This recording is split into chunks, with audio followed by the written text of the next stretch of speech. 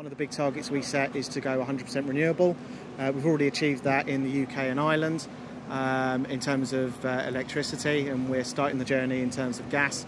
For us, it just makes good business sense. We're working hard to reduce the amount we use. That saves us money. Going renewable, it makes us more resilient, and it's doing the right thing in terms of reducing emissions.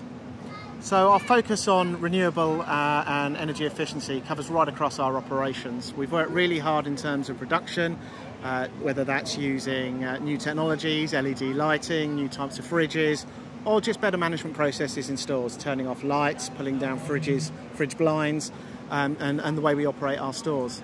Alongside that, we're working, as I say, on renewable energy. Some of that's on site. We have the UK's largest single roof solar array on our distribution centre in the Midlands, nearly 25,000 solar panels.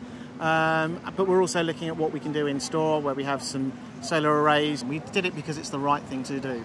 But actually, along our journey, we've absolutely seen there is a strong business case. And in terms of energy efficiency and renewable energy, ever more so. It saves us money. Over the last year, Plan A saved us £160 million.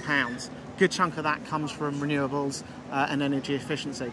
So the reason we joined RE100 is any one business alone isn't big enough to make a difference. We have to work in collaboration, in coalitions, and that's true of everything we do in sustainability. So we're doing some great work. There are lots of businesses doing some great work. We want to get together, shout about it, hopefully inspire other businesses, share the lessons we've learned along the way, show it can be done. These things aren't as hard as they might seem, and show there is a really strong business case. So I think it's about that strong voice from business, and we think that's really important in the run-up to Paris, having that strong business voice.